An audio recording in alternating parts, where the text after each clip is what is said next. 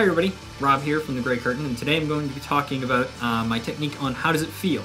The song starts off with arpeggiated chords, and I decided I was going to use kind of a three-fingered picking technique towards it, similar to how finger pickers would use on guitar, or even some like flamenco style picking. So I decided I was going to arpeggiate with that, and the reason that I decided to do that is that I'm using the palm of my hand to mute my B string so it doesn't ring out all the way.